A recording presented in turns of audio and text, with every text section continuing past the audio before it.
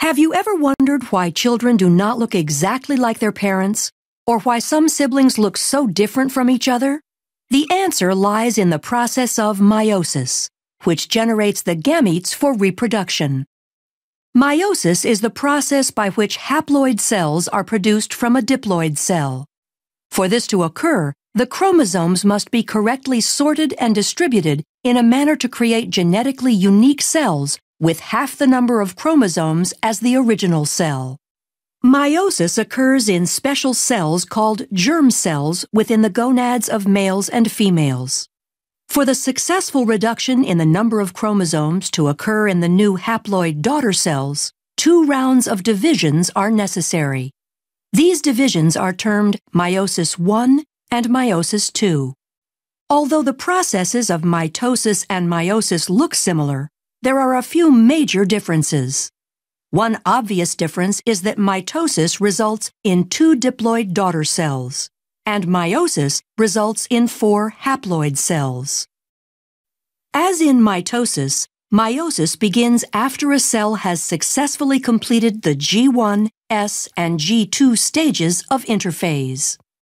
During the S phase of interphase, the DNA is replicated, producing 2 copies of each chromosome called sister chromatids. The paired centrioles in the cytoplasm duplicate and begin extending microtubules that will form the meiotic spindle. Sister chromatids remain attached at the centromere and condense as the cell enters prophase I of meiosis. Up to this point, the cell looks similar to mitosis, but 2 events occur in meiosis that do not occur in mitosis and lead to genetic diversity. The first event occurs during prophase I, when homologous pairs of sister chromatids lie side by side in a process called synapsis, forming a tetrad or bivalent. The homologous chromosomes share similar but not necessarily identical genes. Once this structure is formed, the second event, called crossing over, can occur. During crossing over, a physical exchange between chromosome segments of non-sister chromatids occurs, increasing genetic diversity. Prophase I concludes with the fragmentation of the nuclear envelope as the duplicated centriole pairs move to opposite poles of the cell. As they move, the centrioles extend spindle fibers forming the meiotic spindle. In prometaphase I, with the paired centrioles in place, the meiotic spindle is fully formed. The sister chromatids attach to the spindle fibers by their kinetochores. Here, another key difference between mitosis and meiosis occurs.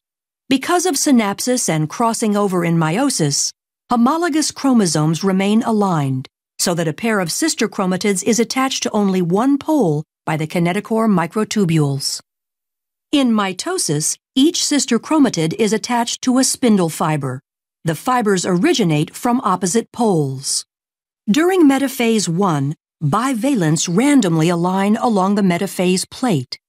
Due to independent assortment, this alignment is random and adds to genetic diversity. In anaphase I, the homologous chromosomes separate and move toward opposite poles.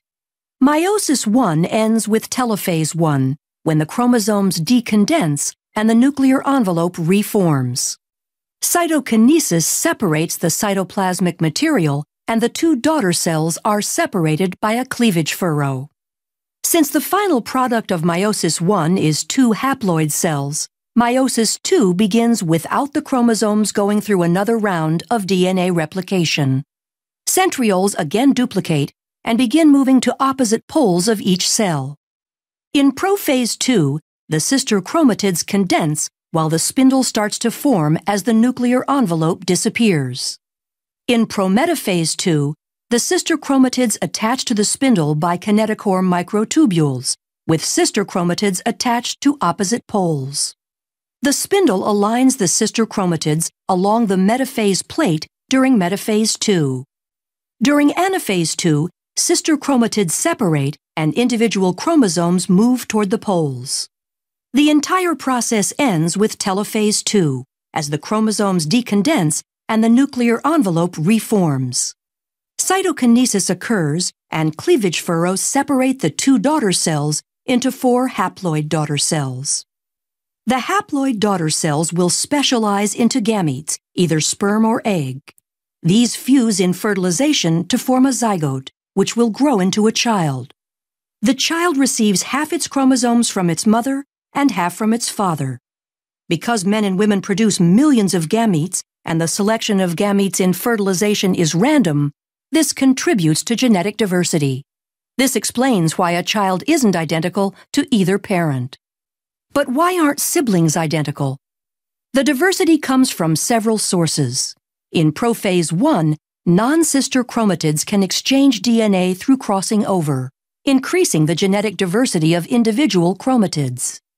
In addition to crossing over, in metaphase 1, the pairs of homologous chromosomes align independently along the metaphase plate and sort independently into the daughter cells. This process, called independent assortment, produces 4 genetically distinct haploid gametes.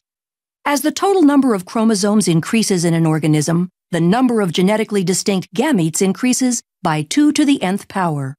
This means an organism with n equals 3 can produce 8 unique gametes. For humans where n equals 23, there are 2 to the 23rd power unique gametes formed, or over 1 million different possible combinations. The combination of independent assortment, crossing over, and the random pairing of gametes during sexual reproduction increases genetic diversity and explains why a child will not look exactly like his or her parents or siblings.